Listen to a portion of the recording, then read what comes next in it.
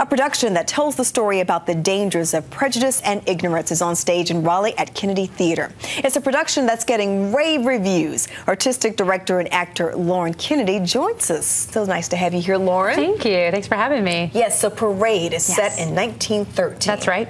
And a lot of turmoil during that time.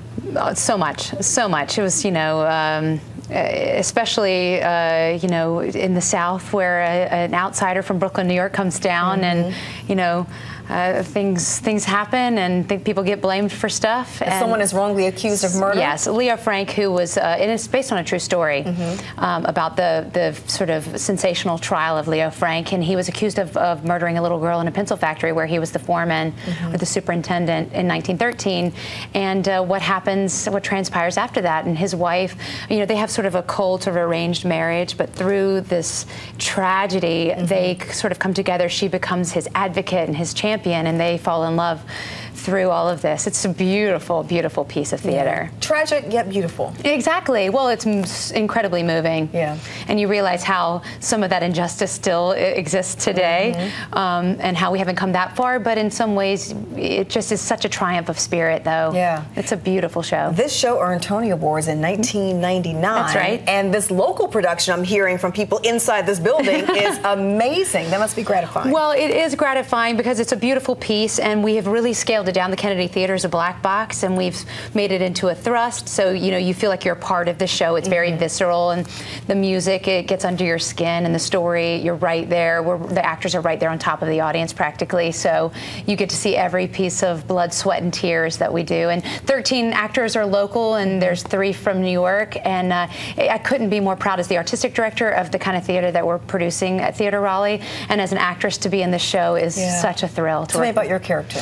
Well, I play Lucille Frank, his wife, who becomes his champion and stands by her man, so to speak. And she becomes an empowered woman and wants to help him fight back. And after the trial, after he's accused, they do all these appeals, and she talks the governor into going back and talking to all the people who testified against him and getting the real story.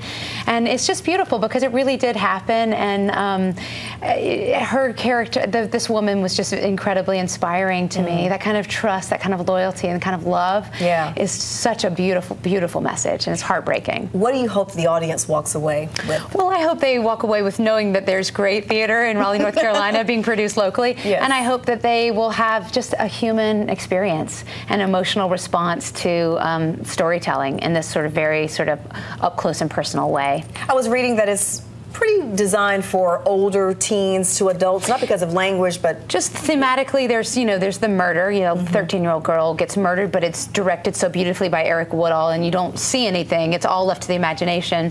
But just the themes of the injustice, and I actually would say, my nephews and nieces have come, and my daughter has come even. So there's no bad language or any sort of risque elements to it. It's just tragic. And it's just about whether you're going to let your children experience that. But I would say it would be amazing for high school students to see. Well, thank you so much for coming by to tell us about it, and best to you with the show. Thank you so much. You can catch Parade through Sunday at Kennedy Theater inside the Duke Energy Center for the Performing Arts in Raleigh. Be sure to get your tickets at theaterraleigh.com.